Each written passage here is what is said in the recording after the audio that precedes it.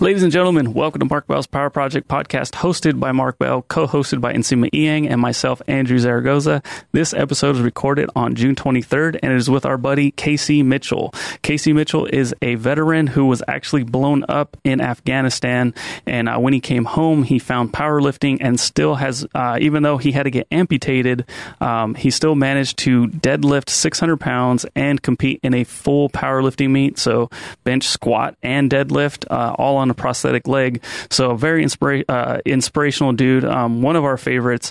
He recently started up his own supplement company, and we got into a lot of the ins and outs of an actual supplement company. It was really cool. Him explaining how you can actually just go get a pre-workout made extremely cheap and still, upsell it for way more than he actually paid. And what he plans on doing differently with his company, and how he's actually been able to grow during the quarantine, during the lockdown, during this whole pandemic thing. And we got a lot of his thoughts on the current events going on with George Floyd, Rashard Brooks, and defunding the police. And I won't go into too much detail, but he gives us a really, really good explanation as to why we need to not defund the police. We actually need to fund them a little bit more so that way they can get the proper training. We also learned that Casey is actually having a hard time balancing his new business, family, and his fitness. So it's really cool to see how somebody who has been, an elite powerlifter is actually having a hard time balancing everything. And we learned what he's going to do to actually get out of this rut that he's found himself in. So lastly, before I get out of your guys' way, time is ticking. If you guys haven't taken advantage of markbell.com by now, what are you waiting for?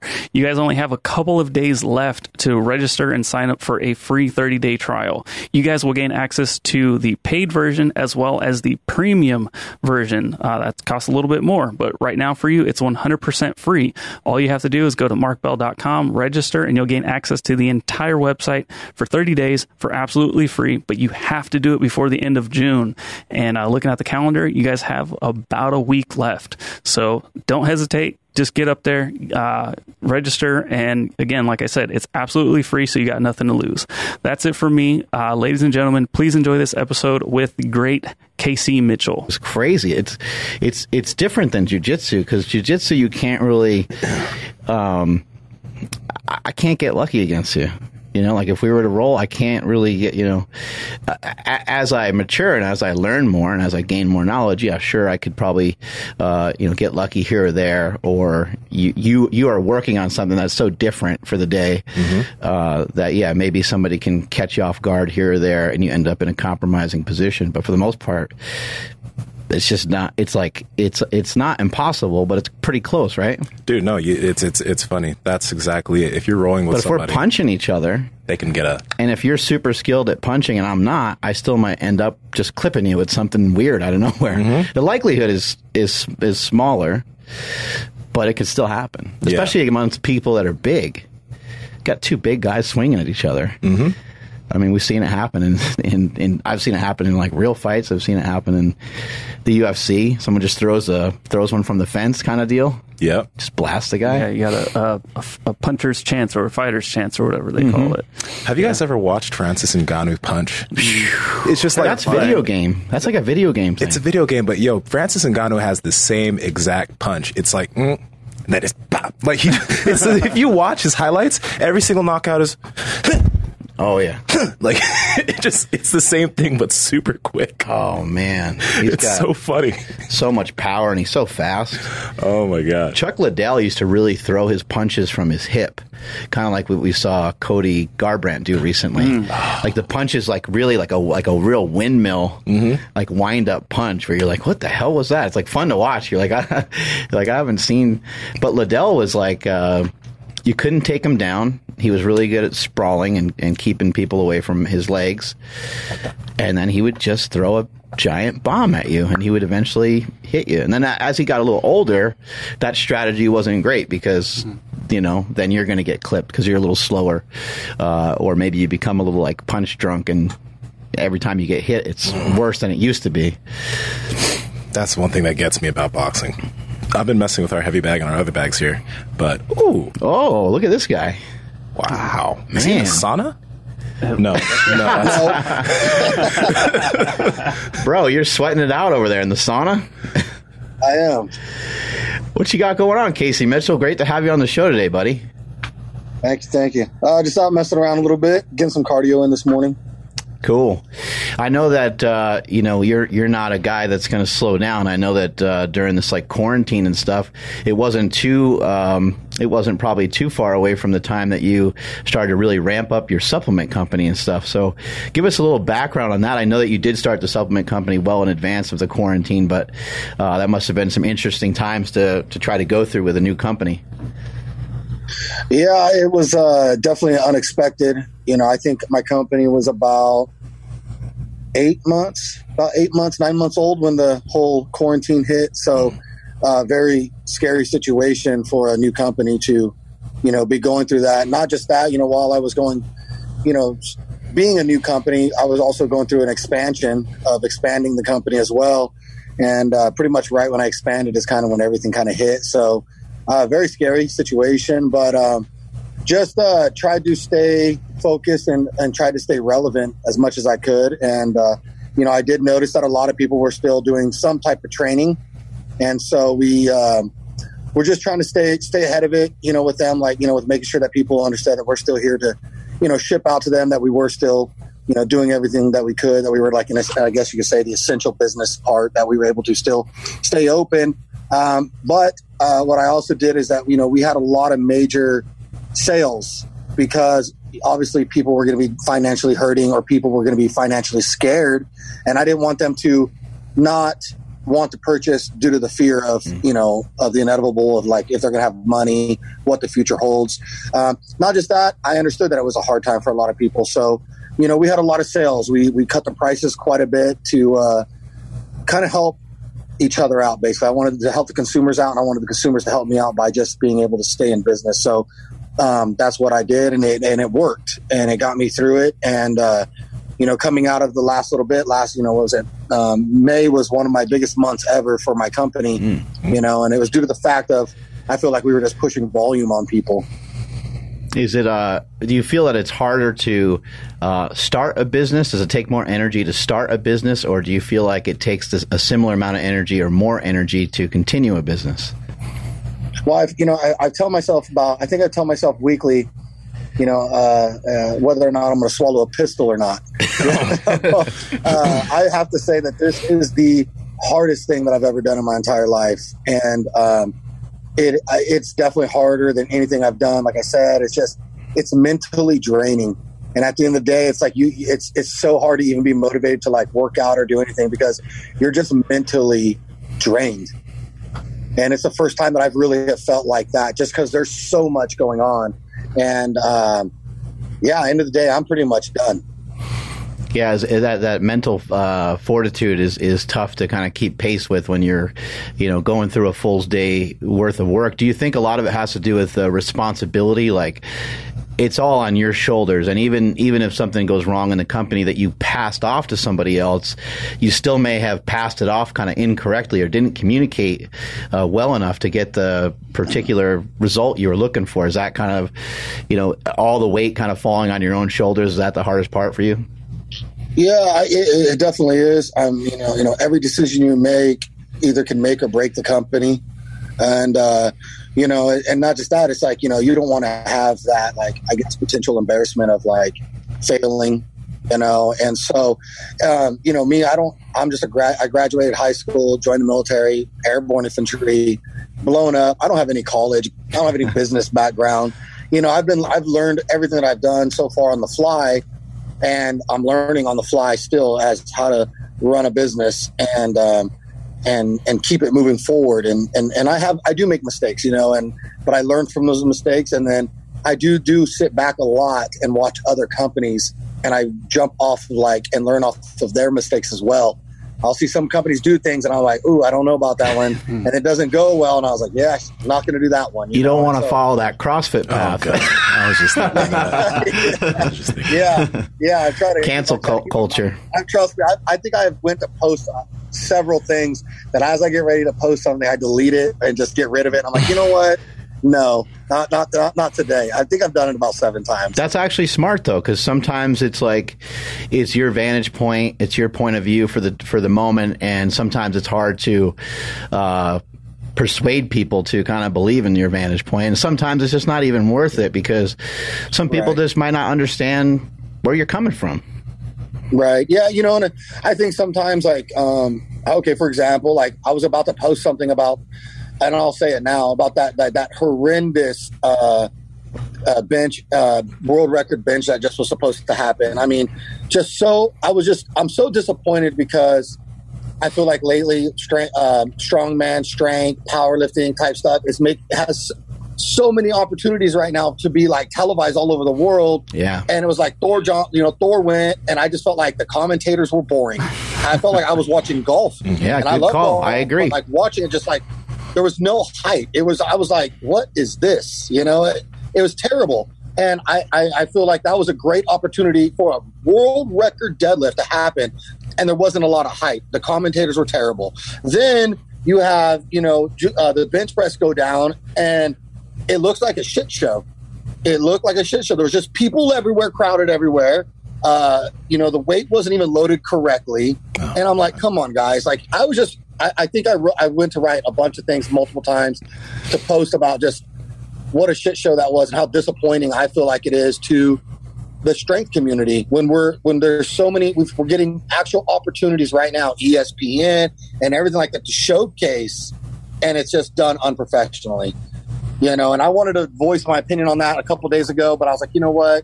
He just went for it. I'm sure, everybody's already kind of dogging it out about it. And there were just so many things that I seen wrong that when that went down, I just was like, just how embarrassing for the sport completely. Yeah, the weight was misloaded. That was rough, man. Yeah. And that's hard to come back. Like when you're lifting that kind of weight. Man.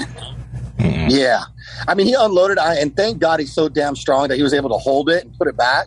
And people don't understand, like, holding that type of weight, how much that probably took out of him, and then to go to do it again. It's just, I don't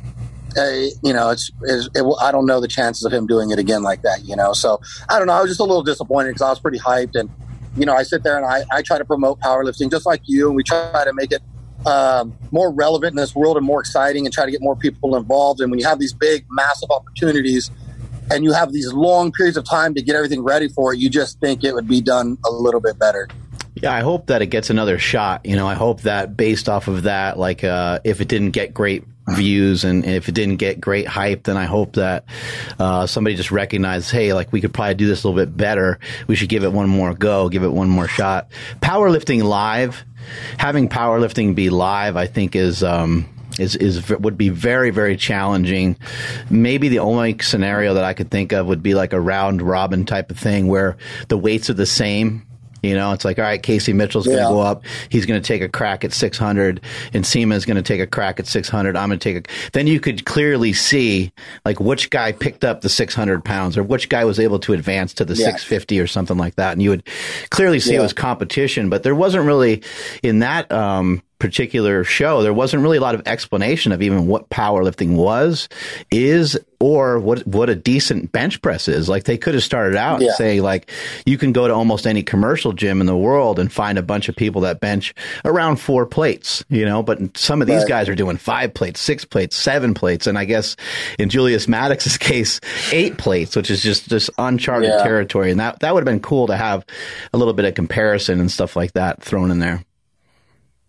Yeah, absolutely. I agree. Like I said, it was just, I wanted to post stuff, but I was like, it was a little bit, I was running off emotions, and I was just like, all right, I'm just going to go ahead and delete this one and just let it run out for a couple of days. But now I'm getting to say it. So like I said, it's just, I want to see it. I wanted to see it conducted a little bit better, if it's going to be done. How about training right now for you? Because you mentioned that like every single day is mentally draining and you don't even have the energy to train. And right now, I don't know how the gym situation is for you.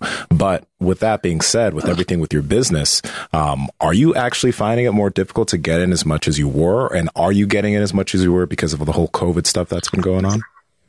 So it's funny because I was legitimately just about to do a big talk about this, mostly to call myself out. To everybody, in the sense of that I feel like I'm kind of disappointed in myself due to the fact that I feel like I'm not training as hard as I was and that there are days that I'm like, I'm just so mentally drained that I'm like, no, I just don't train.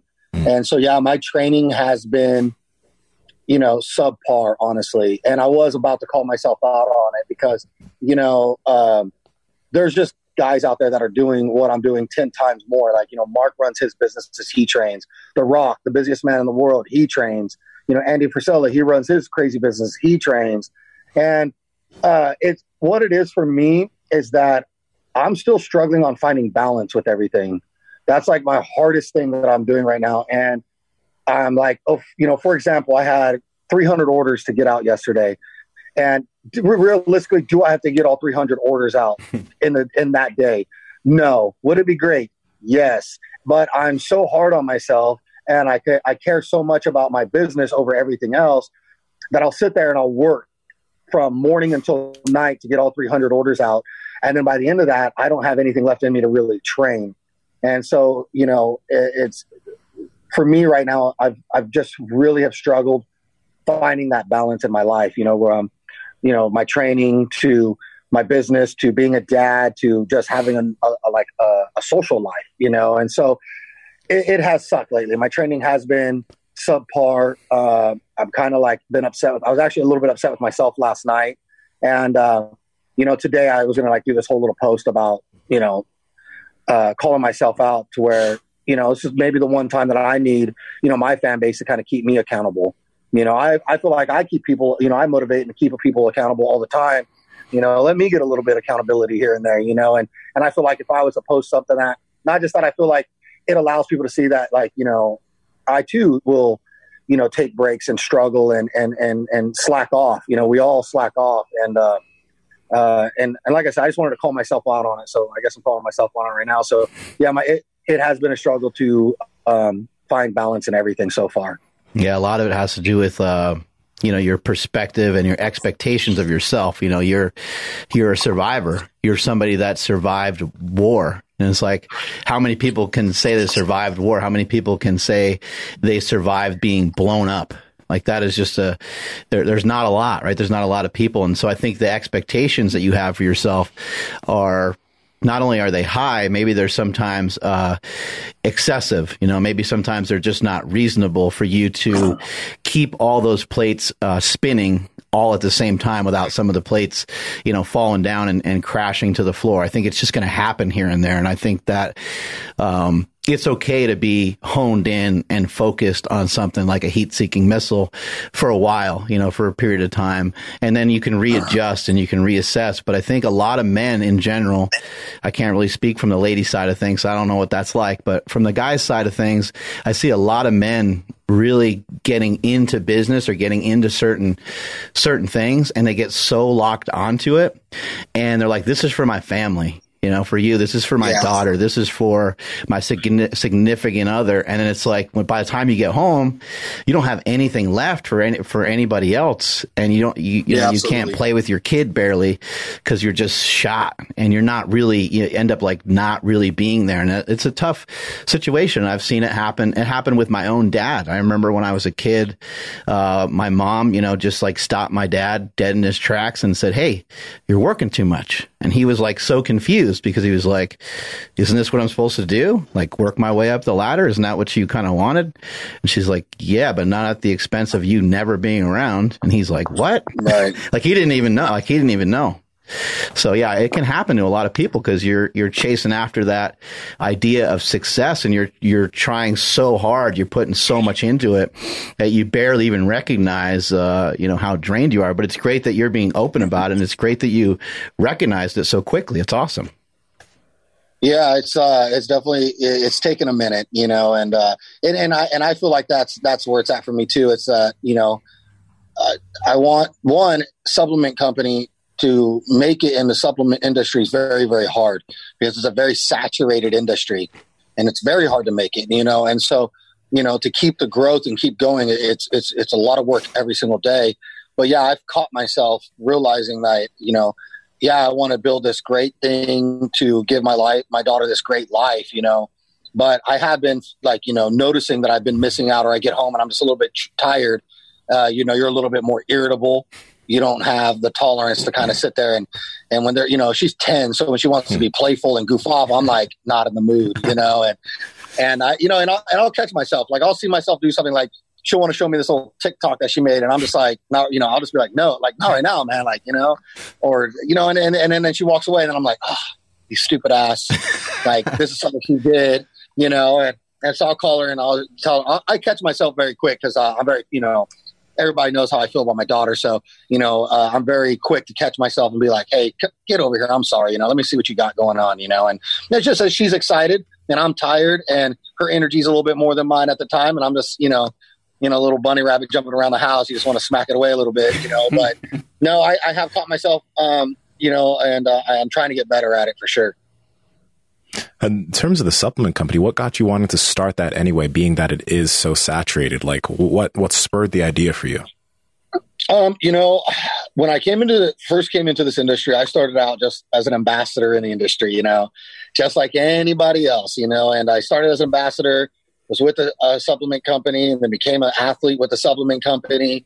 And as I was just kind of going through it, I just noticed a lot of things that they were doing that I thought I could do better. But then I just noticed that supplements, I feel like nowadays have lost the good reputation for what it is that they're supposed to be doing. I mean, you hear so many supplement companies nowadays that are getting caught putting fillers and just not putting the actual ingredients and what's in it. And it's, then when you get to a point where the consumers are like, well, what makes your product so much better than theirs? And that's just because there's so much shady stuff out there. And, and then when I first had the idea to do this, I remember going down and talking to a manufacturer. And this is what's crazy right here, is what blew my mind. As I went into the manufacturer and I explained to them what I was wanting to do, their first word to me was, well, how much do you want to spend on a pre-workout? And I was just like, what? They're like, well, how much do you want to spend? Do you want to spend $5 on a pre-workout, $7, $10? And I was like, I don't really have I don't have a price. I know what I want to formulate, and I know what I want to formulate. And then I guess you just tell me the price. I was like, do people come in and say, I want a $5 pre-workout and you make it? And they said, oh yeah, all the time.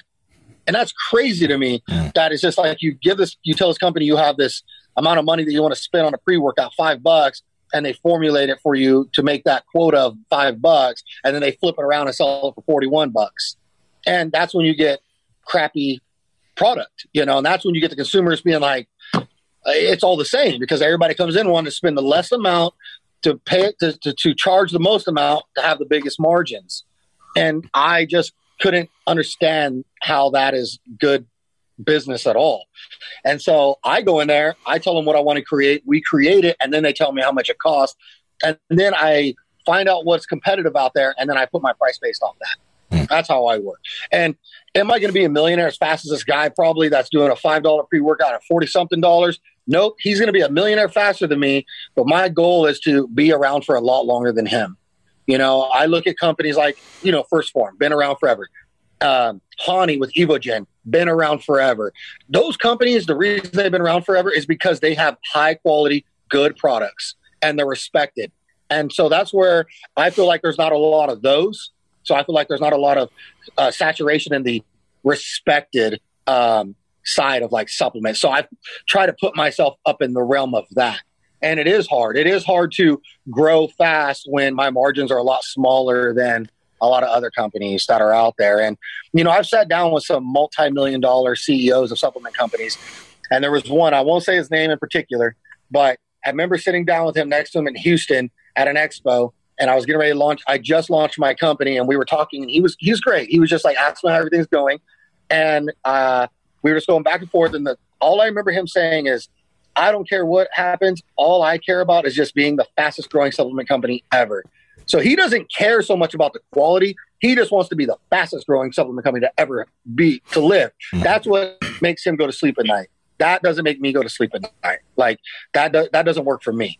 I don't care to be the fastest growing. I care to be one of the most respected. And that's why I've just been so much more motivated to continue to put out just like high quality products. Companies that I see that are doing it and that have just been around forever. That's the company that I kind of like tend to try to be. Well, if we go by your definition, your very own definition of why you started the company in the first place, then I got news for you, buddy. You actually made it. because you used that word earlier. You said, I just want to make it. And I think that sometimes can be a confusing thing to throw out there into the universe. Because if you say you want to make it, it's like, it's a never ending game. You're like, because what does that mean when you actually do make it, when you actually do have 1 million, 2 million, 5 million, 6 million, 8 million, 10 million in the bank? It'll never really be enough because maybe you didn't define what making it means. But it sounds to me like you're doing it because you had a goal to make the best possible products that you can within reason, because sometimes it's like it's hard to source certain materials, and there's some other complications to having supplements, and there's reasons on why supplement companies aren't only obsessed with being the absolute best possible creation they could ever make, because it can just be like not feasible at some point. But in accordance to what you laid out for yourself, sounds like you're doing it, man. I'm definitely trying. We do a lot of work, and I drive to my manufacturer quite a bit, and the CEO of that manufacturer, he actually told me that he has never seen a CEO inside his manufacturer so much and sits there and tests and does everything until it's like perfectly done. And that's it. Unless I feel like it's 100% ready to go, I'm not in a rush to get it out. I make sure I test and I test and I test myself. And if it's not good enough for me, then it's not going to be good enough for the people. And I feel like that's just what you got to do, to make a respectable company that's, will have longevity in this industry. What about like marketing strategies and stuff? Because you see a lot of supplement companies that will promise like everything, like X amount percentage more muscle growth if you take this one creatine or anything like that. So how does it make you feel when you see stuff like that? And how do you plan on, attacking that for your business? So I allow with companies like that, which when a lot of them will say a lot of bullshit, we know this, and, thank God nowadays that there are people out there in the YouTube world that will eventually slowly rip those companies apart. So my strategy is to allow them to just destroy themselves internally, keep my focus forward, keep my head down and just stay on the grind and just keep doing what it is that I think is respected and what I believe in. I don't go out there and try to promote all this bullshit. And my customers and the people know that, like I've had people that want to sit there and talk to me about, are you going to create a testosterone booster? And I'm like, look, man, there's just not enough scientific fact behind testosterone boosters. I feel like that I feel good enough to make something and tell you guys that it's going to do this for you. If there's not a lot of scientific backing behind it, I just can't do it. I just don't have it in me to sit there and make a testosterone booster without any type of scientific backing to promote that it actually does help do what it does. And so I just don't make it. And let me tell you what, testosterone boosters, those are big, massive margins, huge margins. But I just can't sit down and do it. I get it all the time, and I'm very blunt with you. I say, look, I'm not going to do it. I don't know if it'll do what, if I tell you this is what it does, I don't know if it's really going to do it. So I just don't. And I feel like if I just stay like that, those other companies that are out there promoting all this crazy stuff and saying that I'll do all this, there's some scientific YouTuber, that's going to go out there and annihilate them slowly. So I just stick to the grind. So what is it that you guys focus on in terms of total products right now? So for me, like my whole thing is just performance based, really. I have a little bit of pump products, with like the Primitive, it's a really good pump product. It's no caffeine at all. And that's the thing. It's a pump product. So with that being said, it's like we didn't add caffeine because we don't want to constrict the blood vessels, So without caffeine, we added a little bit of focus, added pink Himalayan salt into it. And that's what you get out of it. You get really good pumps out of it. With like my creatine formulation, we added anti-inflammatories in it, not just a creatine blend, because of performance athletes. We want to try to get the inflammation down as fast as we can. That's going to speed up recovery. That's going to speed up soreness that you have.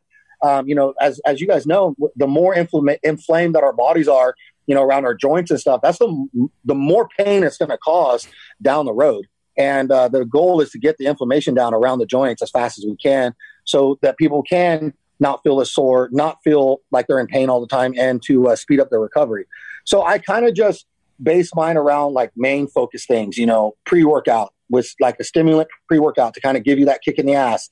I put in KSM 66 in it as well. That helps with like adrenal gland and blood pressure and stuff like that. So that's what we're doing. That's what I'm trying to do over here. I'm not trying to get so fancy. I'm just trying to do the basic stuff that's just, I feel, will actually help athletes. When you're tired from putting in these kind of long hours, has your history, been something you've been able to pull from, being able to deadlift 600 pounds and being in the condition that you're in from having been blown up in a war? Like, are these things that kind of help you have a little extra reserve and dig deep and maybe work harder than the guy standing next to you? Yeah. I'm really good at functioning off being really tired. The military will do that to you. I'm amazing at infantry naps, little 10, 15 minute quick nap, and I can go for hours. So yeah, absolutely. I feel like some of the military stuff and some of the stuff is always carried over to what it is that I'm doing, just learning how to suck, in just a different type of way, and it does get tiring sitting there staring at a computer sometimes. But with this company, I do everything with this company. I do everything, everything that everybody sees. I mean, I'm in the warehouse. It's 104 here in the Valley right now. I'll be in the warehouse packing orders, restocking the shelves, doing inventory, printing the fucking packing labels. Like, I sit here and do it all myself right now, and so I do get tired, and I do feel like a lot of the military has pushed over into that as far as learning how to suck and handling being tired and staying focused when you're tired. One of the reasons I wanted to have you on the show today was to get some of your perspective on some of the different things that are going on in today's world. Being somebody that is a veteran, and seeing monuments getting taken down. There's the talks of what Colin Kaepernick did a while back gets sparked up again about disrespecting the flag and things of that nature, and just wanted to get some of your perspective and what are some of your thoughts? You are someone that actually went out and fought for the country, and then to kind of see these things happen, I'm not sure, like, if it was me, I'm not sure if I would be like, maybe I would be somewhat excited about the fact that we have the freedom to even do that. Like, I just want to get your perspective on it, though. I feel like right now the country's running off an enormous amount of emotions. There's just a lot of emotions going on right now.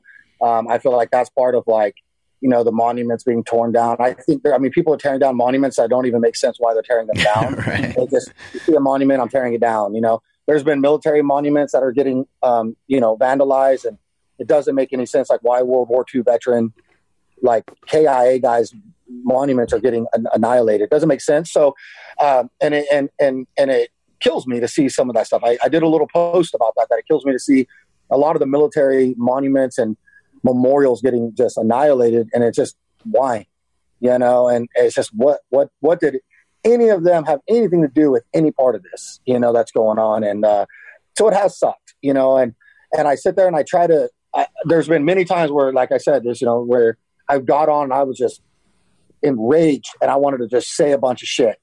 And then I realized that right now, at this time and place, not a single person can walk outside and say the sky's blue without somebody shitting on you and disagreeing or making it that, no, you're wrong. No.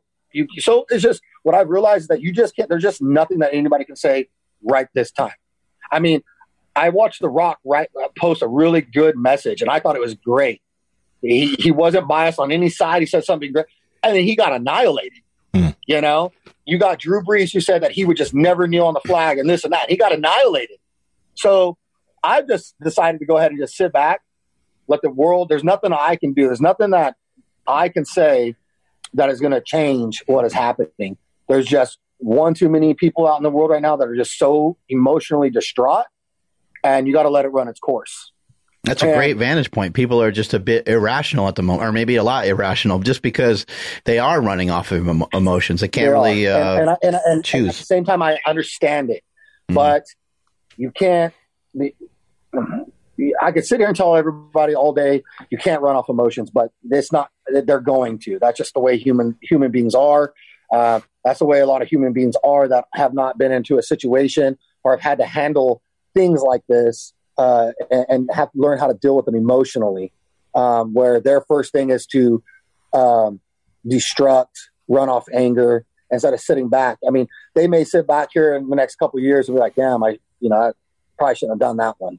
I've done that many times in war. Did some shit, was like, I probably shouldn't have done that one, and it happens. And so I understand it. I did a little post that for some reason I could not get to load up on Instagram. I don't know if Instagram was blocking it or what they were doing, but it was not letting me load it up. And it was probably, I took a lot of days away from everything. And then I was just on a walk, and I felt like it was the first time that I felt I was about to speak. And what I was about to speak about, I don't think that anybody could have said anything bad about it, because there was just nothing bad to say about it. And it was about what's going on. It was really about the how I feel about what happened, and what I feel about law enforcement. So I couldn't post it, but I tried many times. But just right now, it's just so emotional. I think that there's just not anything that you can kind of say or do right now. Well, what was it that, if you don't mind mentioning it, what was it that you were going to post, since it wasn't able to actually post up? So, well, it was like 30 minutes long, so I'm not going to do the whole thing. And I probably couldn't even rephrase it like I did. But, I woke up one morning and I saw this whole defunding the police thing. Okay. And to me, that seems like that would be counterproductive to defund the police. Instead, I feel like, and before, while people are listening to this, before you start getting enraged that I'm about to say this, listen to me fully, is that I think you should fund the police a little bit more. And the reason that is because I am a firm believer. I have thought this for the longest time before any of this happened, that I feel like law enforcement lacks training. I feel like they do not have to go through a lot of training to become police officers. I get pretty pissed off when I see how fast an officer can draw a gun and shoot somebody in this country, when I was in Iraq and Afghanistan being the hardest one for me. When I would go out on patrols, there are people that walk around with AK-47 assault rifles, 7.62 round automatic weapon that can shoot you and kill you and penetrate through your bulletproof vest, walking around. I'd also would go into villages, get shot at from the villages, go into the villages, see guys with guns, and could I just go in there and shoot them? No. That how my hands were so tied over in a war zone compared to these officers here in our own country. So for me to be able to shoot and kill somebody in Afghanistan, I had to have a weapon drawn onto me, not an assumption of a weapon, not seeing a weapon. I had to have the weapon pointed up into my direction to where I then felt threatened. So it bugs me that here in the U.S. that their threatening levels were a lot different than mine in a war zone, right? A cop can shoot on you if you go to look like this, he can shoot you. Oh, these guys walk around with AK-4s, swinging them around all the time. I just couldn't drop a dude. And a lot of times knowing 100% that guy was Taliban, I could not just shoot him. And that is a terrorist. Some of these, how many times do you see people go do something and they shoot them dead and they don't have a gun? Right? So it bugged me to hear the whole defunding of the police thing, because officers, I feel like, I'm sorry, and I love police. Trust me, don't get me wrong. I love the law enforcement, but you can't allow your emotions to control your trigger finger. I have been in, trust me, a lot of times when I've been in situations where I watch my team leader get blown up right in front of me, and I couldn't allow those emotions to run into the village that I was about to go into and start raiding, looking for the guys that just blew up my best friend and my team leader. I had to go in there because there's innocent people in there. There are people that are going to be around in the situation where they don't have no part of it. There's going to be guys in there with guns that just because they have a gun, it doesn't mean that they are one of the bad guys, right? So I can't go in there just dropping people because I had an assumption. I had to be drawn upon, right? And so a lot of people, when they ask, they're like, well, when you went over there, did you get like an adrenaline rush? And I was like, yeah, a little bit. Well, how'd you control it? Well, because I trained that situation so much that when it happened, I ran through the motions that I was trained to do. You know, it's like the Navy SEALs. They train so much that they can go into a house and you could throw civilian people at them and they won't even shoot them. That it's controlled. And I feel like that law enforcement, they don't train. Going out to the shooting range doesn't train you to handle situations that you're going to handle out on the streets. Okay. And so I always thought like, well, if I was running stuff, if my police force would be 1 week on the beat, 1 week training, 1 week on the beat, 1 week training. And if you can't sit there and tell me, well, we don't have enough law enforcement. Okay. Well, let's fund the police to build a bigger law enforcement to where you can't have X amount of guys on the beat and X amount of guys training. Because I know as I was in the military, I trained 5 to 7 days a week. Every day we went to work, we were doing some type of training to deal with situations that we could come up upon while deployed. And when we don't have that many like civilian casualties when it's like one-on-one gunfire. Yeah, bombs and artillery and stuff come in and cause casualties. But as far as us going in, I can tell you right now, there was never not one time in my whole 13 months deployed in Afghanistan did we ever shoot a civilian. Did we ever shoot and kill somebody that we didn't want to shoot and kill? It doesn't happen. It doesn't happen because we have control of our emotions and we're trained. And so the lack of training is what I feel is the problem with what's going on right now. It has people can sit there and say, well, it was because of racism. Listen, let's just be honest. Not you, not me, not anybody in this entire world is going to know, except for that police officer that was sitting on Floyd's neck, if he was racist or not. Only he knows. Only he knows if he was a racist or not. And if he was, he's a piece of shit. And what he did, period, racist or not, he's a piece of shit. And bottom line is the way that all went down was because of lack of training, because he was running off emotions and he did what he did. Lack of training, lack of discipline for all of that just happened right there. And that's the problem with it. That's the problem with law enforcement these days is lack of discipline and lack of training. So instead of funding them and helping them, you take the money away. So now they have less training because they don't have the money to do training, and they have, you just have, it doesn't make sense to me. And that's where I was upset about.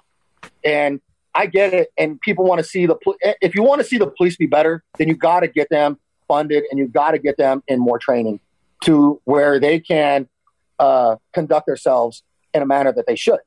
And not just that, when they do fuck up, there should be more disciplinary things. There should be. If you kill somebody, accidents happen. Don't get me wrong. Accidents happen. But like, the Floyd thing, that guy should be put in prison for life. And that's where the problem is.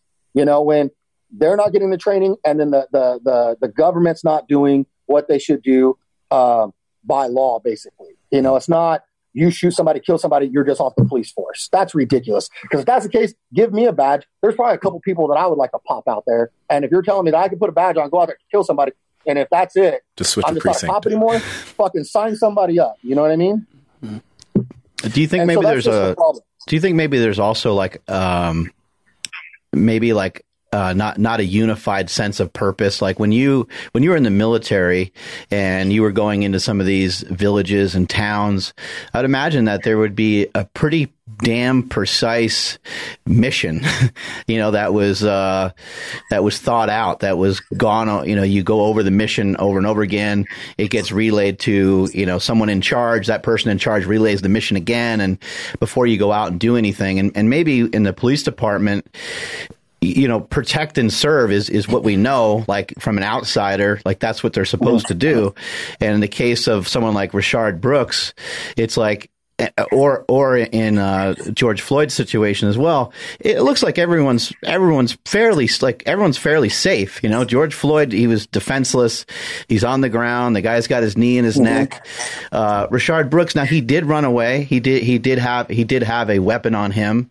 But I liked what you said about we can't really just imply that he's going to go and do a bunch of crazy stuff to it, because some people that are saying, well, what he did, he took something off a police officer, he resisted arrest, and he ran away, and he was maybe a threat to society. So some people are like, well, maybe he deserved to get shot, right?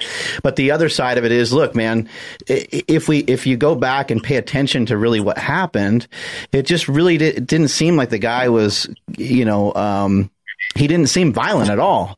He really just, I think he was in an unfortunate situation. He didn't want to get in trouble again. It seemed like he'd gotten in trouble previously. He was also very intoxicated. And so the answer sometimes is kind of hard because like, you just let the guy like run the streets. Like we don't know what he's going to do. But shooting him seems like it should be like the last resort, because it seems like everyone at the moment is okay. Everyone's safe. And the police officer probably would eventually caught up to him.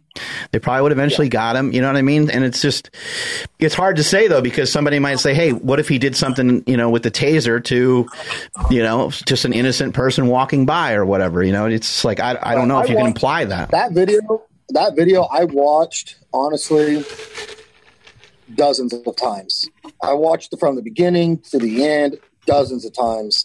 And at first, when I first watch it and I see it all go down and they do it and they shoot him, I'm like, oh, well, that's legit. Like, And then I sit there and I try to like, okay, now let's just redo this in a different way. And okay, I'm like, okay, the cops knew, it seemed like the cops knew he had a taser. They knew he had a taser, I think for sure. Right. If it was one-on-one, I think the situation could have went the way it went.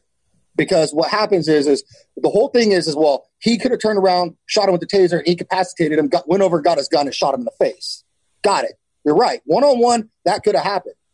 There was 2 officers there. Okay, that taser's not going to drop 2 officers. It barely drops 1 person sometimes.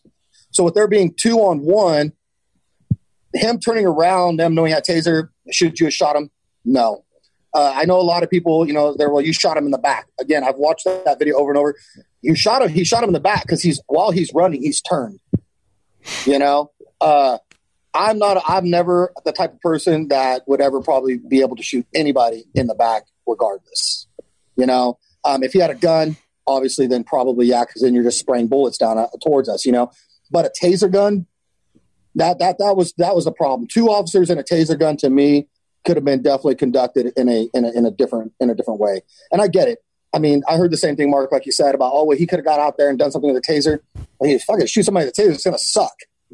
I mean, I used to tase my brother all the time when we were young for fun. It's not going to kill you. It's going to suck. But it's like you said, they would have caught him. If they would have just let him run, they would have probably caught him that night. They would have probably caught him pretty immediately. He's hammered. Again. He was drunk. Right. Again, he's drunk. Yeah. Again, I watched the video again. And then I saw that he caught that right officer with that right hook. Hit him real hard with it too. I think a lot of adrenaline, a lot of emotions took over right there. You got to think a little bit of embarrassment might have happened right there. Yeah. This guy was whooping their ass. I mean, let's just be real. Yeah. He was getting the best of them. And I think that's where the focus should be. Arresting people and putting someone in handcuffs, as big and as strong as some of us are, man, handcuffing somebody would be really, really difficult, and really difficult. That's where the problems seem to arise in many, many situations. They go to arrest somebody and it's hard to get someone's hands behind their back and to try to, link some cuffs together. It seems like that alone seems problematic, and maybe the rethinking of even, some considerations in terms of how to subdue a subject or, any of these things, I think at the moment should be really looked at and examined. But also, how did 2 guys, let one guy kind of do that to them and get away? And how is the taser even, can't they invent something better so the taser can't get taken by somebody? I mean, there's got to be technology. There's got to be advancements that don't allow for shit like that to happen. And that comes back to another part of the training. Why did you allow yourself to be in a situation to a guy that take a taser? Right. Come on. Right. How did he get that taser off you like that? And with 2 of you guys, and again, it's a taser. It's not a pistol. Right. And that's it. It's conducting yourself in a way to be able to handle a situation. It seems like a lot of times when these officers get into these scrubs, it's like brawls. It's like a brawl, and I feel like they don't have the training on learning how to detain somebody the correct way. Or if somebody, maybe each officer should start taking combative lessons. Sometimes I know I was in the military. We take a lot of combative lessons for situations like that, where we get up in the shit and we're doing hand-to-hand combat. And we're wrestling somebody on how to, maneuver and put a guy down and learn how to. Hypothetically, what if hypothetically, what if they got him in like an ankle lock or something? I'd imagine he's going to probably drop the damn taser. You know what I mean? Like, that shit's probably going to hurt pretty bad. It's like I said, I've watched all these things, and I watch it. I'm just like, what is going on with this? Yeah. I mean, what's it take? 9 to 12 weeks to be a police officer? You get a badge, you're on the streets. I think about how much training can you really get in before in 9 to 12 weeks to be in a situation where, your first night out on the beat, you get some shit like that, and you shoot them because you're scared. You don't understand the situation. You've never been in that situation before. You've never had the training. You're not like mentally and physically ready to conduct yourself to handle that situation because you've never done it. And that's where I think the problem is. It's just like when we go to war our first time, we get into situations that we've never been in, like realistically been in, but a lot of times we've done some type of training that has got us prepared for that type of situation. And I think that's where the problem lies fully across the world, to be honest. But really right here in the U.S., I feel like it's just too easy to be a police officer and too easy to just be able to have a gun and walk the streets against people like that are drunk and act retarded. I mean, every single person got drunk and done some dumb shit. That night he got drunk and did some dumb shit and he died for it. And it's unfortunate. It's like the idea that you're talking about in terms of training makes so much sense because even it seems like things are being done so we don't have to do more work because the amount of work it's going to take to restructure processes, like the Richard Burke situation. He was asking if he could go home. Okay, let's say there's 2 officers. You got this drunk guy that wants to go home. You breathalyze him. He's super intoxicated. How about this? How about you find a way to get him home? You let him know you're going to come there in the morning and you guys will deal with things then. Like, what if that was a process that they could have done rather than all this other BS? And then there's the other thing. I think they're getting rid of chokeholds, right? Within the police force. But chokeholds are so useful. It's just you can't have these emotional... Especially one-on-one, You can't have these emotional officers doing it when they don't know when to let go of a chokehold, but it's one of the best ways to detain someone safely, and now we're just going to get rid of it because we have untrained individuals or people with lack of training using something super dangerous because they don't know how to use it right. Now the likelihood of you using your gun probably increases a lot. It's like that was one of the things we could have done so they don't shoot people, but now we're just saying no chokeholds. Right. It does make sense to me. Well, that's the problem. And that's the thing. It's like they're trying to get rid of all this stuff to where they don't shoot people, but you're almost giving them no more options but to shoot people. And it's crazy. It's like I said, it's crazy. The defunding the police thing has just driven me crazy. It just doesn't make sense. It's so counterproductive. It just doesn't make any sense. I think there's a lot of stuff. Funded so they can go to training. I think there's a lot of stuff that needs to be like audited, and people need to like reinterpret some of these things. Even the laws in like Minneapolis. When I heard about the particular laws that they have in terms of restriction of what you can do to somebody's throat, the officer wasn't even in violation of any of those things. As much as people would be profoundly pissed off about a statement like that, from what I've heard, it's fairly true because the language, there's no language about, what he did, Obviously he knew what he did was wrong.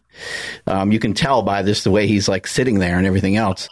Yeah, and we can look back on it and we can figure out ways of getting rid of that. But even the very laws that we have and just the protocol that we have, a lot of it needs to be fucking checked. A lot of it needs to be looked into further.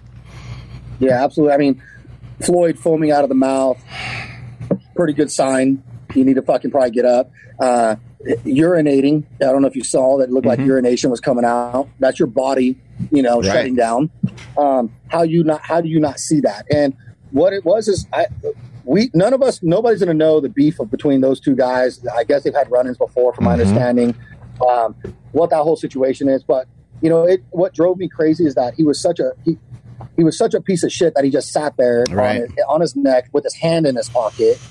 It's not, he's not like he was sitting there fighting this big ass dude where he was trying. I mean, this guy was, you're pleading for your life. I mean, like I said, that was probably one of the most vicious videos I've ever seen in my life that I've been living, and I've told many people not to watch it because you literally get to watch an execution on camera.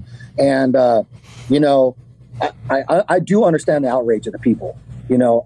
Again, Whether or not it was racist or not, nobody's going to know but that officer. He's the only one that knows. But the one thing that I can tell you is that that officer was poorly trained and not disciplined enough and shouldn't have even been in a uniform. And that's the bottom line. And maybe if they do better training and things like that, maybe then that it wouldn't have happened. Maybe it would have, because deep down he was a racist. We're never going to know. I also think we're never going to know. But unfortunately, Floyd paid for it the rest of his life, and now that cop is going to pay for it for the rest of his life now too.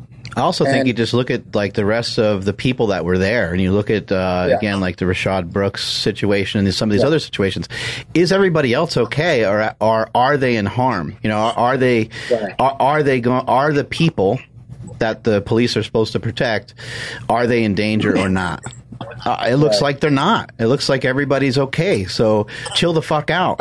You know what I mean? I mean, my thing is once you detain somebody and you have somebody in cuffs, what are they really gonna do? Yeah, if he ran away, so what? Where's he gonna go?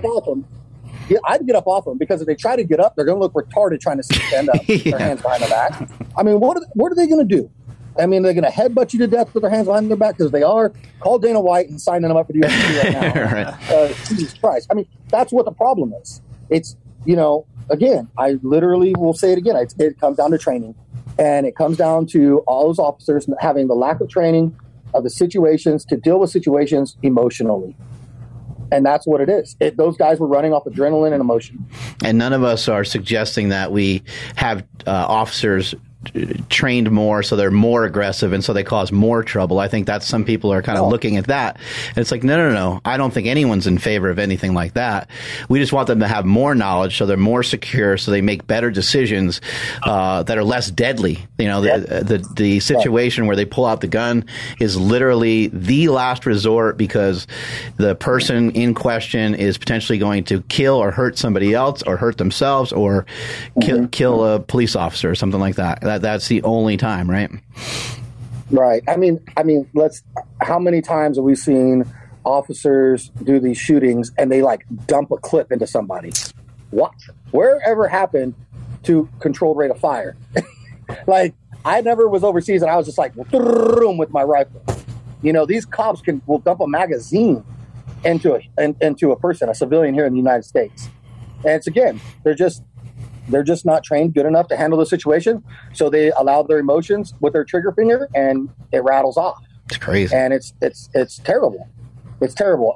You know, not a lot of people know this, but you know, one of my soldiers, when we got back from deployment, he was actually shot and gunned down in his doorway by a young sheriff that got scared because he came to the door, and when my buddy came to the door in Washington, he could have a gun.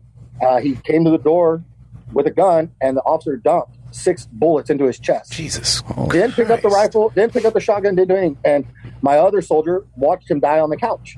Oh, man. We did 13 months deployment, and he got gunned down in his damn doorway, all because he had a shotgun strapped across his chest. And, you know, and he died. You know, and that's the problem. That's the problem with what's going on, you know, and like I said, the defunding of the police thing is the most ridiculous, counterproductive thing that I think is going on right now. I'm just going to have worse officers to choose from at that point. God. Well, yeah, I mean, think about it. How many people really want to go be a fucking cop right now? Nope. You know what I mean? Cops are walking out of Atlanta. Everybody's done. You know, chiefs are retiring. I mean, everybody's done. And I get it and I don't get it. You know, I get it because now it's like, oh, you're making it where we can just, you know, we're out there. If we shoot somebody, we're going to prison. No, just do what you're supposed to do the right way. You know, just don't kill somebody, don't kill an innocent person, and you're pretty much not going to go to prison. Some of it's my understanding, too, that you really can't defund the police the way that people are thinking anyway, because a lot of them are already in line for a pension. And so it's prepaid for. So you're not going to be able to all of a sudden allocate money to a new destination. And if you were, it wouldn't be for many, many years, because these people they're going to get paid the rest of their lives usually. Yeah. Yeah. Like I said, I just really, that was kind of like what I spoke on the other day. It wasn't, you know, you can't really say anything bad about that. You can't ever really want less training for the guys that are supposed to be out there, protecting us. You can't really. So that was like my whole thing. That was like something I really have been thinking about. I've thought about it for a long time, but I always thought it was real easy for anybody to kind of be a police officer and have a gun and be on the streets and come up on any kind. I mean, I can only imagine the crazy amount of situations that they come up on, here in this world, but you got to be trained up and ready to deal with it when it happens. Yeah, none of us, by the way, are saying that being a police officer is easy either. I think we all understand it's extremely difficult. We've never been in their shoes, so we can't really say for sure. What are some things that you're maybe sharing with your daughter, or if any, about just kind of all the craziness that's been going on between like COVID-19 and what we've seen after the George Floyd situation? So the COVID-19 thing, I've just tried to explain to my daughter what it's about. I feel like kids are okay with it because they just think they're wearing these cool ass masks around and stuff, I mean, my daughter, she's like, I got her a new mask and she thought it was awesome, and, cool. And, but with the COVID-19, I try to explain to her, and I am more just trying to teach her how to be a little bit more sanitary. You can't be putting your hands in your face, your mouth and stuff. Don't get me wrong, it was real tough there for a while, being out of school, being locked down at home, and her, kids getting bored and not knowing what to do. And, my daughter's, thank goodness, is very like crafty and into crafts and into TikTok and making videos. And she's a very creative person. So it was a little bit easier for her. We would grab the quads, and me and her would take out and go to the middle of nowhere. And we ride quads and kind of get it in and do things like that. So the COVID-19 thing, I've tried to explain to her what it is, try to make her understand about, just she needs to be a little bit more sanitary and things like that. As far as like what's going on in the world, Mark, this is probably the first time that I've ever hidden something like this going on away from my daughter. I have hidden this completely from her. I do not. I'm hoping that she doesn't learn about this until she's like in high school and they're learning about it in history. I think it could scare the hell out of a kid. And I do not want my daughter knowing what the world is right this second. Because I'm hoping when she gets a little bit older and she starts living in this world, it's a lot better. So, as of right now, it's candy and rainbows out there right now for her. And she has no clue what's really going on right now. Not just that, I don't think that the world even has a clue what's really going on right now and what's really going to be happening in the future. I think everybody is kind of shell-shocked right now at what's going on. And I'm just hoping that it gets to a point where everybody on all sides of how they feel and their beliefs about this kind of come to a conclusion that things are changing for the best, and that the world just starts to roll again like it was, not so long ago before this whole Floyd thing. And at the same thing, at the same time, this whole Floyd thing, it did need to happen in a way. It did need to happen in a way. And unfortunately, Floyd had to take the blunt of that to make a change. He didn't get to go, he wasn't able to go out there and voice his opinion on the change and make the world change just off his mouth. It took his life to change what is needed to be changed. And, all you can kind of do is sit back and kind of thank Floyd in a way. And I know a lot of people are like, how are you going to thank? He's not a hero.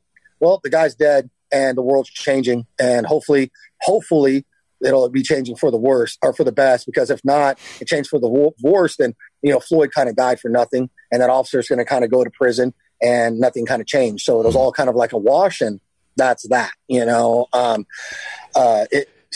like I said, I'm just hoping by the time she's a little bit older that things are a little bit better.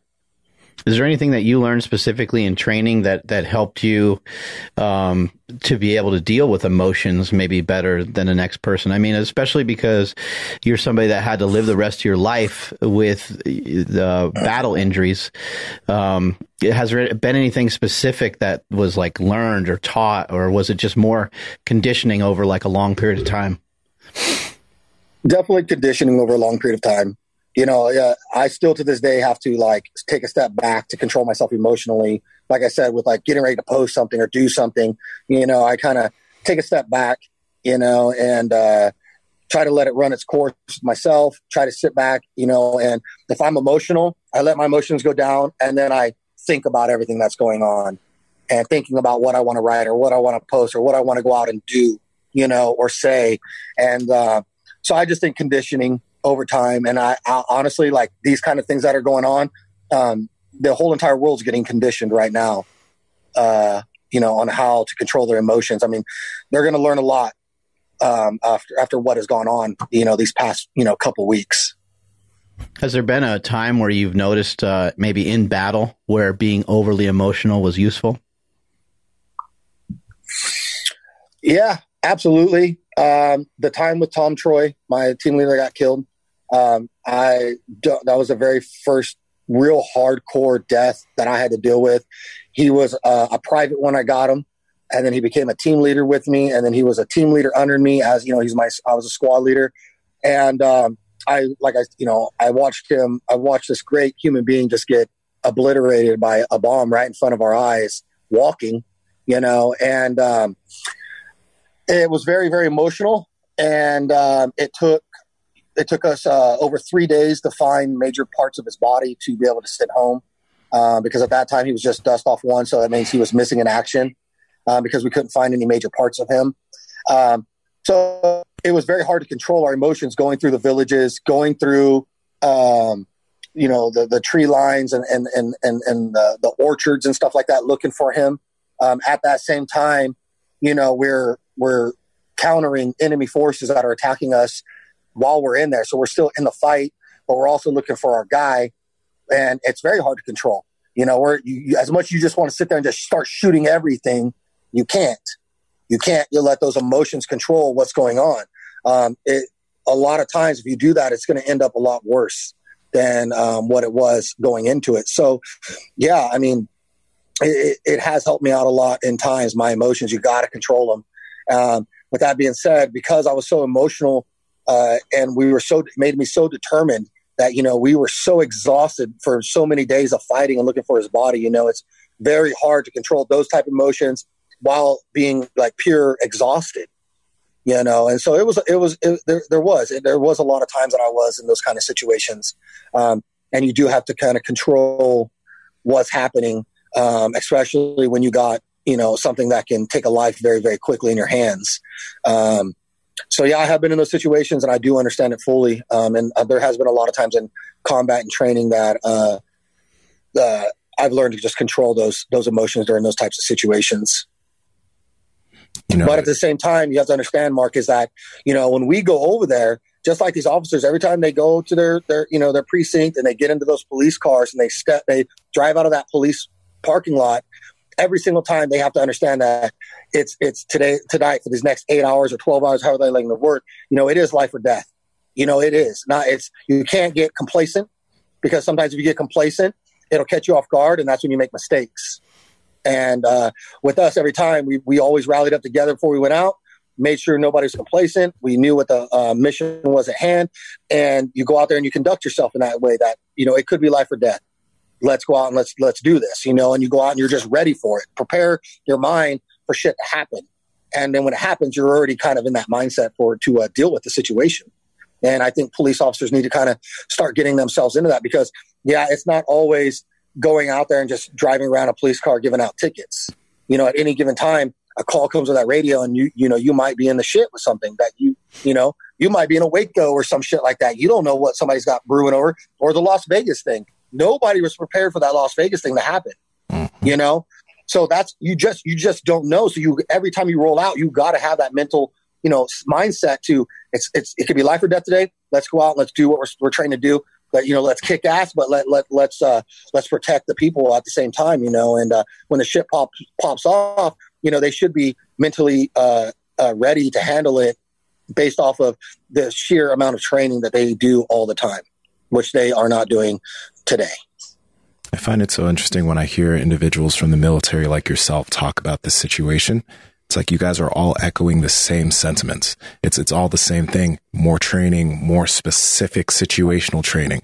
It's just like, why don't we have more individuals from the military having a hand in helping the police force in some way? I don't know how that structure is, but it's just like, you guys are saying all the things that need to be done, yet it's never been done.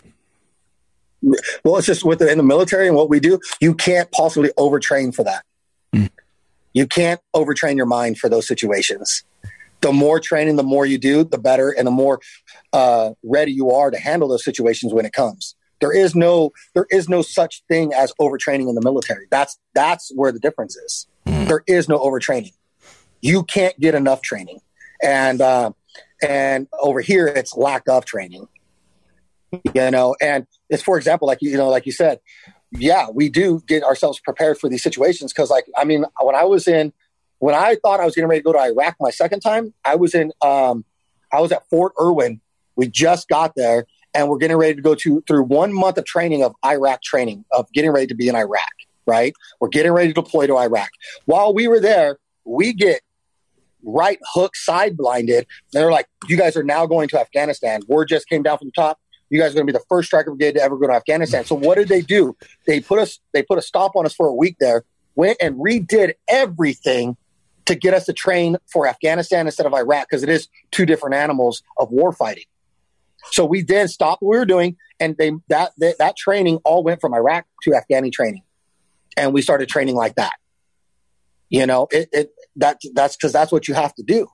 You can't train for this situation and then get thrown in this situation, not understand how to conduct yourself over there or what to prepare yourself for over there, because it is two different beasts, and that is, I agree. I don't know why the military doesn't have their hands in a lot of this.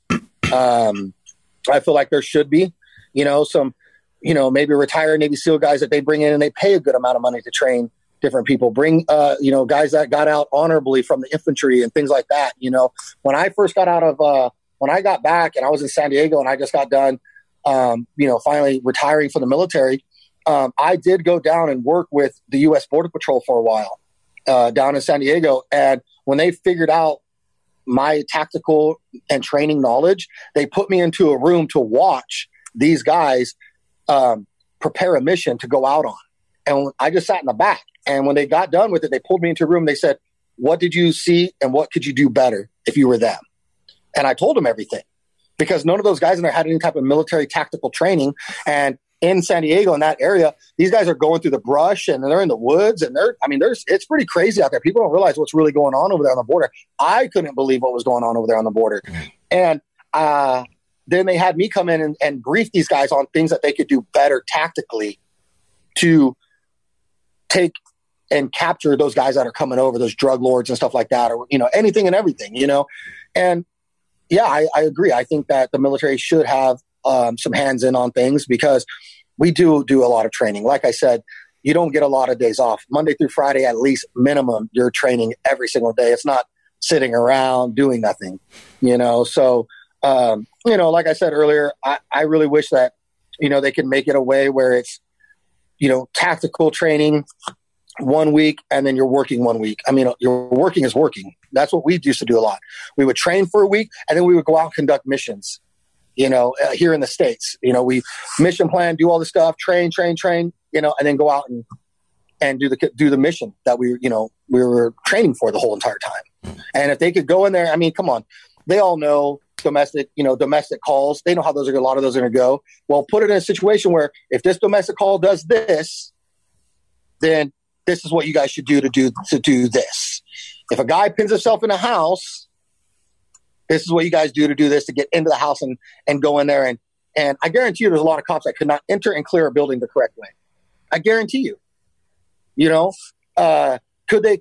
Would I trust, honestly, and this is me being honest, and this is nothing against officers, but I would be scared to death to be in a house as a hostage or a civilian, to have not SWAT, because SWAT trains that, but have cops come in with the bad guy inside there with a gun to trust to shoot him instead of me. I would be probably pretty freaked out, because at that time, you're telling me that if you can't conduct yourself in a way to not kill a guy running away from you with a taser gun, how are you going to go enter and clear a building with a guy with a gun? It's going to be pretty tough, right? Yeah. It just comes down to like the percentage base of like what they've done compared to what they haven't done. And that just comes down to, like I said, this whole thing revolves around training. And I just truly think if they got more of it, that there would be less of what's going on around right now. Casey, what's the major hurdle standing in your way of you getting some training in yourself, some getting back into lifting and being more accountable with your fitness? What do you think is, you mentioned time being something.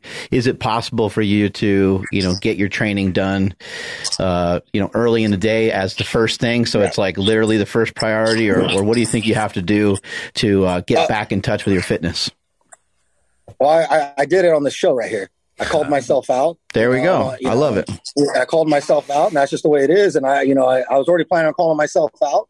I've always lived with that whole no excuses mentality. And it's like, I'm mad at myself because I've been I'm like, I preach it and I'm not conducting it myself. And I'm pissed off at myself, and I think that when people can sit back and be pissed off at their own selves for what they're lacking, I mean, I think that's like the greatest motivation. And I know what I'm doing wrong, and I don't want to give myself a time frame of the day of when I need to be training. I just need to fucking train. I just need to do it and have no more excuses about it. My mind hurts, my body hurts, everything hurts. Okay, well, you're going to feel a lot better when you get done doing what it is that you haven't been doing in a while. So, like I said, there's just guys like you, Andy, Rock, all these guys that are just, they work all the fucking time and train all the fucking time. And so there is no excuse for it. It's just me being a little bitch. And, for the first time ever, pretty much, I feel like. And so, I already did it. I called myself out, and this is that was it. That's all I needed to do right there. What I would encourage you to do is just to try to do like one thing, that way you don't make the workout seem like this big mountain to climb. And any exercise that you hate, just don't even do them for now. Give yourself a little pass to just go in there, get a good pump, feel good, and get the hell out of there. Yeah, what I've been doing, I've been going. I hate them. I hate it because it hurts. I hate walking. I hate walking and I hate running. It just is not does not feel good on my legs at all. But I've been getting up every day, and me and the husky, we've been going for 2-mile walks every day, and I've actually been really enjoying it. It's actually kind of like letting me get myself ready for the day, but also like letting me clear my mind a little bit. And honestly, I sometimes when I clear my mind, I come up with my greatest ideas and my greatest things, and that's what's been happening lately. Is that I've just been getting up, grabbing the old husky, and we've been going out for walks, and I'm learning a lot about myself. I'm coming up with a lot of great ideas. I feel like I see myself getting a little bit more motivated because I'm coming up with these ideas. But it just kind of sets the tone for the whole entire day. So, no, I have been doing some things that, differently. But yeah, like I said, it's time to get back on the railroad. Yeah, you said, you fell into a little bit of a funk, but I think you're a great inspiration and motivation to us all and to a lot of our listeners that are listening right now that have been banged up or have injuries, or maybe they're in a position like yourself where they're military veterans that have been hurt in battle. What's kind of your motivational speech to get somebody going that has, think back to when you were, recovering from all these surgeries and all these different things that you had happen. If you could think back to what was the thing that got you the momentum to continue to get yourself into the gym and get a hold of your fitness?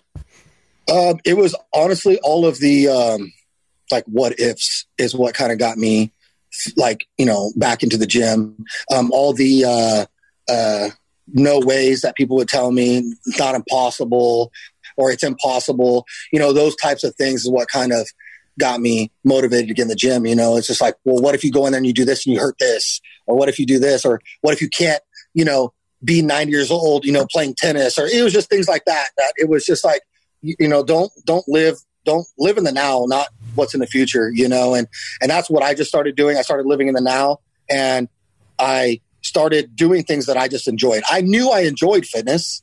I knew I enjoyed it. And that's the thing is what people, when they get injured, I don't think that you have to go jump into fitness right out the gate. You just need to find something that you enjoy right out the gate when you're bouncing back from any type of, tragedy or injury or anything like that. Just like you said, just get out there and get a pump and do that and get back in the rhythm and just and have fun with it. And so, for me, it was I found I wanted to get into fitness, but I wasn't good at it yet because everything was just so painful. But I got into golf and I got out there and I was doing something and I was moving around and that eventually slowly pushed me over to like getting in better shape. And then getting into better shape pushed me over into powerlifting, and now here I am back, back into like where I first started, like, and now I'm back into like enjoying golfing again, and getting outside and just taking a break from everything and just enjoying myself. And so, if anybody out there is like hurt or injured or not motivated, just find something that you enjoy right now, live in it right now. And then once you get to a point where you feel like, man, I can do something else, then go do that. Fitness is just the thing that I feel like people get wrapped around their head so much with fitness is like they see, bodybuilding, bodybuilding or powerlifting or that. No, fitness is just getting up and going and doing something. And it doesn't have to be hardcore like we do. It doesn't have to be at that level. It could be anything. Getting on a bike, going for a bike ride, doing your 20-minute walks like you do all the time, things like that. Get out and just do that. And usually a lot of times that turns into something bigger down the road. And so that's what I would do. And that's what I've been kind of basically been doing this whole entire time. And, I've had about 42 different types of fitness things that I've wanted to do, ever since I got into this fitness thing. I box, I golf, I go on these horrible walks every morning now. It's just, I did the bodybuilding thing. I do powerlifting. I, done strongman stuff. I mean, it's just, like I said, you just got to do one little thing at a time and it'll turn into something else that you don't even know. Like, when I was golfing in San Diego, that I think, 6-7 years down the road, I'm going to be doing like hardcore powerlifting. Hell no. Wasn't even in the realm. Wasn't even an idea, but here it is, and it just started off with just doing something that I enjoyed at that time. And as you get older and you grow and you do different things, you fall in love with different things, and you want to do other things. And I feel like that's what, there's so many people in the fitness industry now. You crazy, powerlifter. Now you've done bodybuilding. I think I even heard you've done CrossFit, So, it's just, you've done it all. It's just like, and you look at Dana Bailey right now. Dana Bailey's like running track now, doing, all this crazy calisthenic stuff. That's an elite bodybuilder at one point. She did powerlifting at one point. Now look what she's doing. When she was bodybuilding back in the day, did she ever think she'd be out on a track running times for miles? No, but she was there and now she's here. And that's what fitness is. And I think that's a great thing about it. It's that you're going to fall in love with multiple types of fitness things as you just get going on one little thing right out the gate. Awesome, man. Thanks for your time today. Where can people find your supplements? RisingLabsCo.com. And then what are some various things you have? You mentioned pre-workout. What else you got? And a pump formula? Yeah, so I have 3 pre-workouts. I have a stem one. I have a non-stem, no caffeine. It's all for pump and focus. And then we have a nootropic one that is a great stimulant, mind body, connection, pre-workout. We have creatine, we have the EAAs, we have thermogenic fat burners. We have a great protein that is selling like crazy. It's a protein, like release type of protein, has all 3 proteins in it, to where it has a sustained release of protein throughout an 8-hour period of time. So we just got a lot of good things going over there. I started this company with 3 products, and I think I'm at like 20 something SKUs now, so it's growing good. It's doing well. It's just, I would like to see where I'm at in 5 years. Where I want to be in 5 years. I want to be there now, but I know how that works. Every day, trust me, I look at other companies. I'm like, how are they bigger than me? But they've just been around a lot longer. So it's a marathon for sure right now. I got a feeling that you'll get it figured out, buddy. I hope so, man. Where can people find you? My Instagram's that one leg monster. That's pretty much all that I'm on. All right, man. Great to have you on the show today. Have a good rest of your day. All right. Thanks, Mark. Appreciate you guys. Thank you, sir. See you later. Peace. All right. Casey's dope. He's awesome, isn't he? He's fucking awesome, man. I love seeing the maturity in people too. You know, we've had him on the show a couple times. Not that he was immature when he first came on the show, but I love seeing just the growth that people have. Like he's just a different person.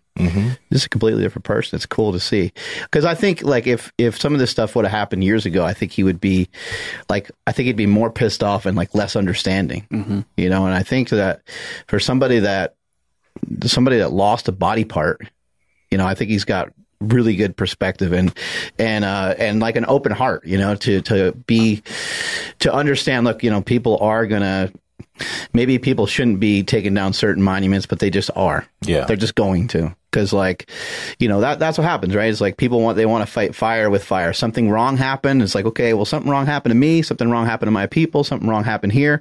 I'm going to make some wrong shit happen too. That's the way that people think. And it makes sense, and it's happened throughout our history. It's always happened. It's always been there. Yeah, I think what you're saying about growth, you know, I mean, yeah, even in the short time that I've known Casey, like, yeah, I've seen him grow a lot.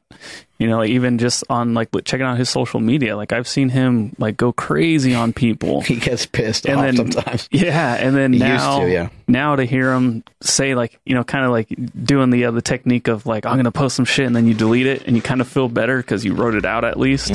But to hear that he is, like, maybe I shouldn't say that because it, you know... Is he afraid of what people think? Fuck no. But he's still being more mature, thinking, okay, is it worth being a badass right now to get my opinion out there? Or is it better to just take a step back, take a breath, and not post this?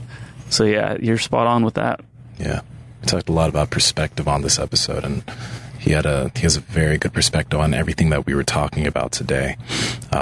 It's especially like what he was talking about as far as like training in terms of officers. I know there are a lot of officers that listen in that are like, oh, you guys don't know all the things that we deal with. We're not saying that being an officer is easy, because I think that's like the knee-jerk reaction to everything you're saying right now. I think it seems like one of the hardest jobs in the world. It is. It absolutely super is. difficult. You don't know who's doing what. You don't know who's being honest. Somebody could just say, yeah, man, I'm just walking down the street, and someone else could have just killed somebody. Yeah. You don't know. Like, they could literally be just flat out lying to you, or someone could be telling you the truth, or someone could have bad intentions for you. You just don't know. They really deal with the unknown, and they deal with a wide variety of things. Every day. Every single call is some type of shit show, no matter how small or how big it is. Every single day, like, we know that they also worry about getting home safe, but that's exactly why Casey and other members of the military, people that have been in training, have been saying that they need more training. Right. Yeah, and I think the Rashard Brooks thing is a great example of that. He was obviously fearful that he was, you know, like the officer, I'm sure the officer, like, because in the video he does say something about the taser, so it's obvious that one of the officers knows that he took the taser.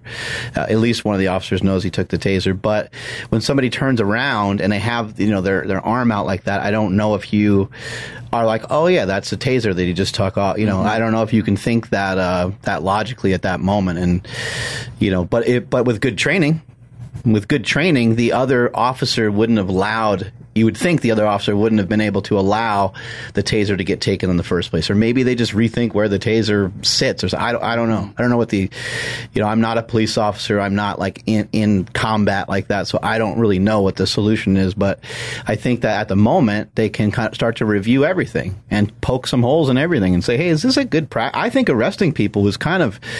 I think it's kind of. It's just really hard. You know, I don't know how you would arrest somebody without literally just knocking them out. Because trying to get anyone's hands behind their back it would be a difficult thing if they don't want you to. But yeah, if they're resisting it and doing everything they can, that's. Me and my son talked about it. I'm like, Jake, you know how much I lift and stuff, but like, if you wanted to resist me, you're a young kid, you could resist me. You know, I'm like, it would be very difficult. It would be a thing for me to try to figure out how to, you know, handcuff you at that moment, you know? So maybe they should just, you know, reconsider some other options, some other things, maybe look into doing some other stuff, you know? I like what Stick was saying on a previous episode. Like, if it's a domestic dispute or whatever, send like a marriage counselor or whatever it may be. You know, if it's this, send the person that studies that situation or that you know, is an expert in that field. And I'm also curious to know, because when Casey was talking about, like they were training for Iraq and then they had to train for Afghanistan, and they were two separate things. So obviously they have tons of intel coming in from both sides, so they were able to train for that. I wonder how they would obtain, or maybe they just watch footage, but like how they would obtain the same type of intel for taking that same military type training for the streets, right? Like for a civilian, the civilian sector versus like he said, you can't overtrain for Afghanistan. But again, like this is a different area, right? Like you can't really approach it that way, but I would imagine a lot of it would carry over well. I'm not saying it's a bad idea. I think more training is well, and there could even be some systemic racism laced in with that as well. Because hey, do this area this way, but do this area that way. Oh, absolutely. Some people might be like, hey, that sounds unfair. That we're going to be more aggressive or have even more police here. But you're like, well, maybe it just makes sense because maybe there's more crap going on there. But it's hard to, you police Davis this way, but you police, Sacramento, this other particular way. But we've seen that that's not great either, because like weird shit happens in every neighborhood. Weird, crazy stuff happens in every neighborhood. So I think what we're seeing here, one of the major problems is that there's not a unified there's not a unified sense of purpose. There's not a unified mission. What's the mission? What's the goal?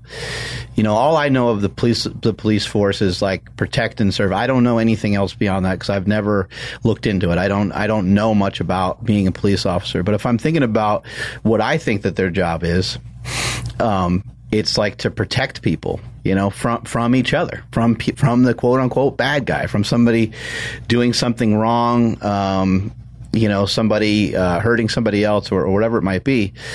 And if they can just try to help ensure that people are staying safe, that's a much different mission than like taking out the bad guy. In my opinion, that's different, right? Like we got to get the bad guy, but in what way do you have to get him? You just need to make sure he's contained so he doesn't hurt anybody. I mean, that's my thoughts on it. I don't know. It's not an easy thing to figure out. Yeah, it's tough. And, a lot of people were pointing out in the Rashard Brooks situation, when the cop shot him, he yells out, "I got him." And so it's like, fuck. Well, and maybe that's a form of communication.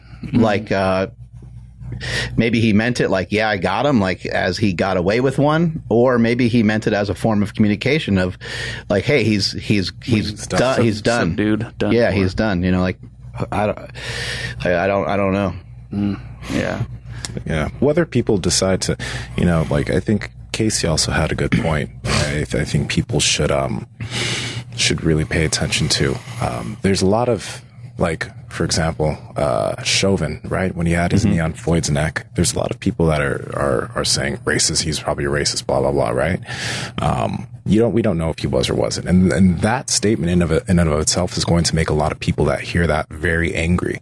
But I mean, all we know is that he was he was a cop that had a lot of warnings, or not warnings, but he got in trouble. He got in trouble a lot, right? And he did something really stupid. I don't know if he was racist or not. I think that we need to be careful with how we're just brandishing that word racist. We don't know if the cop that shot Rashard was racist. We just know that he was a really, really, he didn't deal with that situation well, and a man died for it. We don't know if he was racist or not. But I think right now I just see a lot of people calling certain things racist that it would be convenient if we could just call it racist, but it might not be. It might just be, in cop situations, these are just really badly trained officers that make stupid decisions because their emotions are running high, just like Casey was talking about. I just don't think racism is a very, very, very it's a dirty thing, right? And I don't think a lot of situations are actually racist. There are other things that those situations are, but racism might not be it.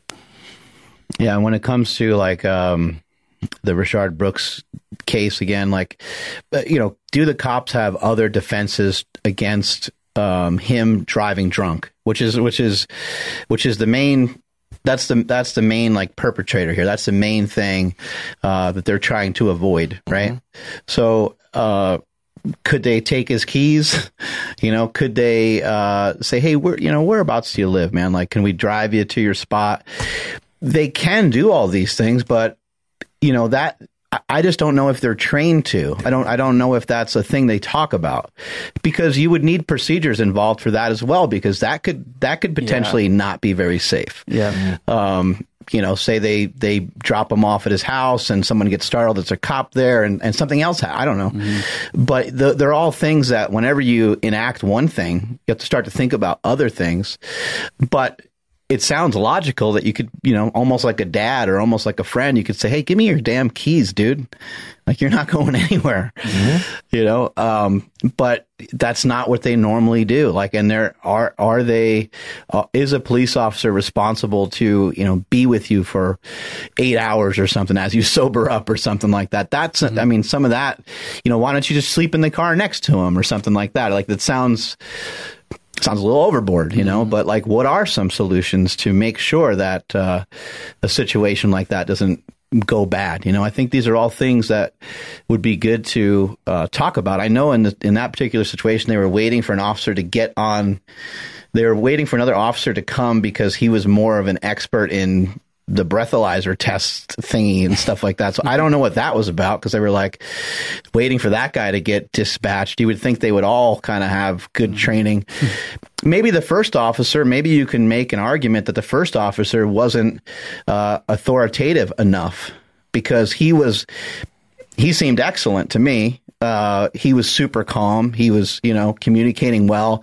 He told the guy to get into his car probably 15, 16 times and never once raised his voice. He just said, sir, I told you to stay in the car, please. I told you to stay in the car. I told you. He was very patient, but maybe that patience and maybe that, maybe being too lenient, maybe is something that kind of ended up with the result that you ended up seeing, I don't know. Yeah. Imagine if, they were, that one single cop did have the proper training to subdue that one guy. But it just, it's tough, because I people want to jump to like, oh, but it's going to just give them more weapons to hurt people or whatever. Mm-hmm. But it's sort of like bullying, right? Like, if you teach more kids how to fight, then they'll fight more. It's like, well, no, actually, they'll probably fight a lot less. And then with Rashard Brooks, like, it's tough because it's been a long history of stuff like this going on. And so, like, when we say like, oh, like, couldn't they have like given him a ride home or something? Like, I'm sure a majority of people would say, well, I wouldn't even trust a cop to get in the back of the car with them to quote, drop me off, right? I honestly would be scared. I would be nervous as fuck. In the back of a cop car too, bro.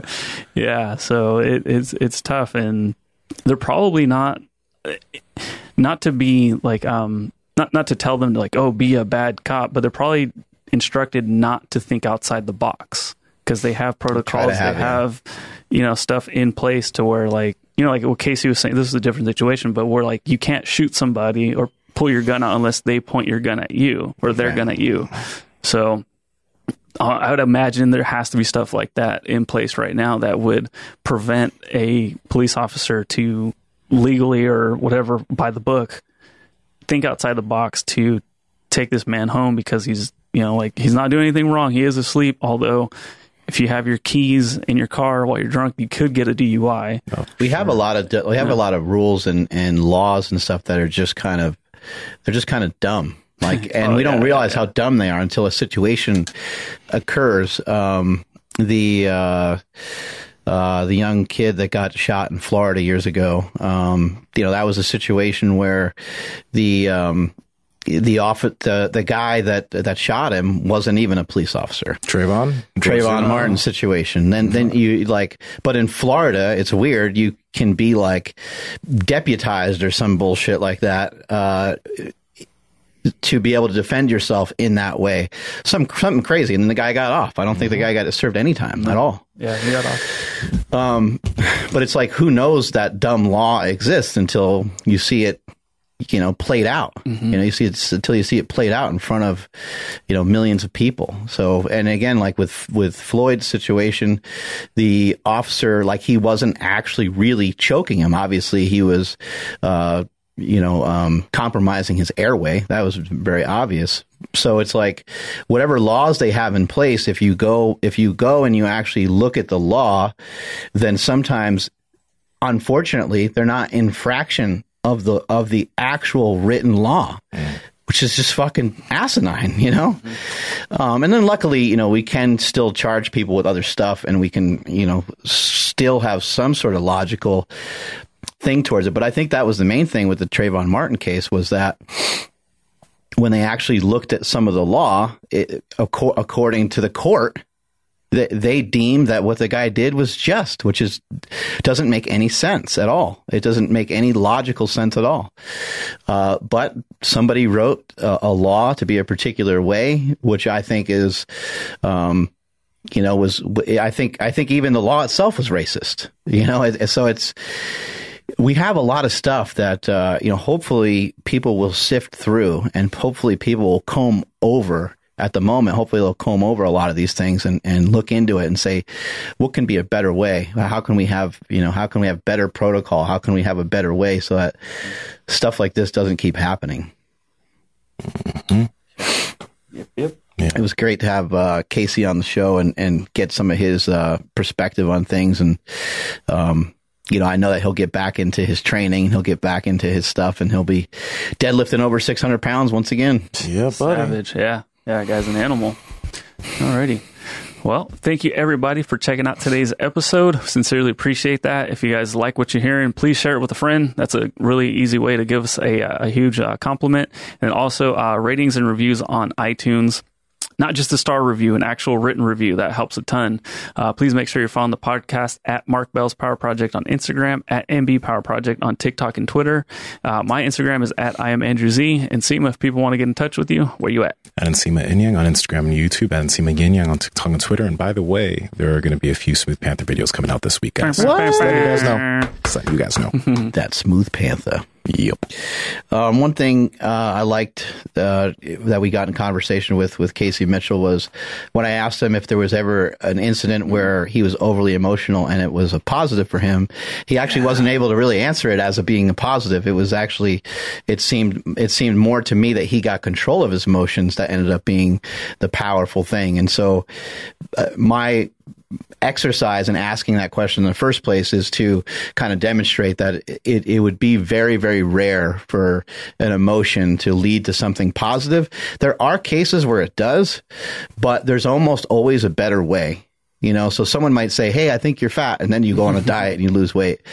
But does it have to be destructive that way? Does it have to go down that way?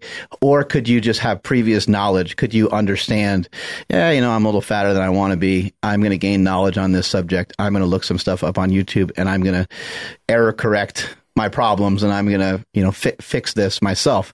You could easily do it that way. And normally those things have a little bit more longevity to them when you're able to think about something in a rational way. Again, we've talked about this before. You try to replace the feelings that you have with facts. And as crazy as some of the stuff that he talked about, finding body parts of a friend and a team member, I don't know how you implement like protocol or practices into that, but they did. They did it. They figured it out. They're like, hey, look, to honor him, we have to find him. And that's our job. I cannot imagine what that looks like. I cannot imagine what that would play out to look like, to search for a friend, in that way. And to have seen, I've never even seen anybody like die up close or anything like, I haven't really seen anything too, crazy in my life, thankfully. So I don't pretend that I know anything about it, but the fact that they can't just be out there being a nervous wreck and crying the whole time. They won't find him.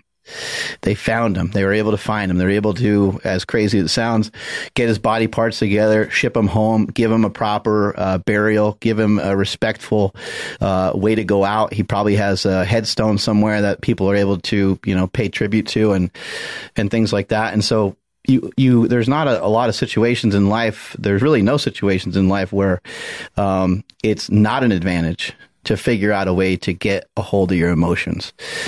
So whatever way you can, figure out a way to, reinterpret some of the thoughts that you have and reinterpret some of the emotions that kind of overcome your body. I would just urge you to give them a minute, give them a little bit of a pause, and then think about those emotions and think about why you're feeling that way. And then just understand that you can implement a change. You can implement, you can interpret that whatever way that you want. You can interpret that as being sad for yourself, being mad at yourself, being disappointed, or you can say, you know what? This is the situation. This is the way that it is. And I'm just going to replace some of these feelings with some facts so I can act on it the right way. Strength is never a weakness. Weakness is never strength. Catch y'all later. Bye.